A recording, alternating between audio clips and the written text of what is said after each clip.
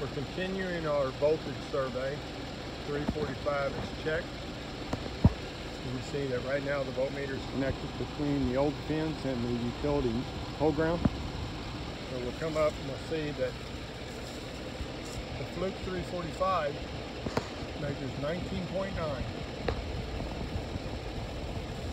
But as soon as I run this 500 ohm resistor across it, it falls to 0.007.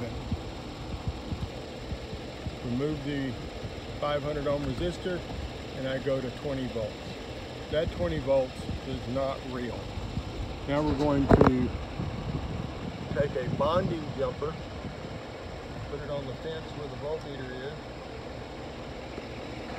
And because my voltage fell to 0, you can see that I have parallel paths. So we're going to go to amps. And we're going to go around my coil. And my coil says I'm dumping 1 amp. So you could get all crazy about that 20 volts that you measured between the utility and the fence, but it's all make-believe. It's not real. We'll remove the bonding jumper, parallel, and we'll see our voltage go back to 19.3.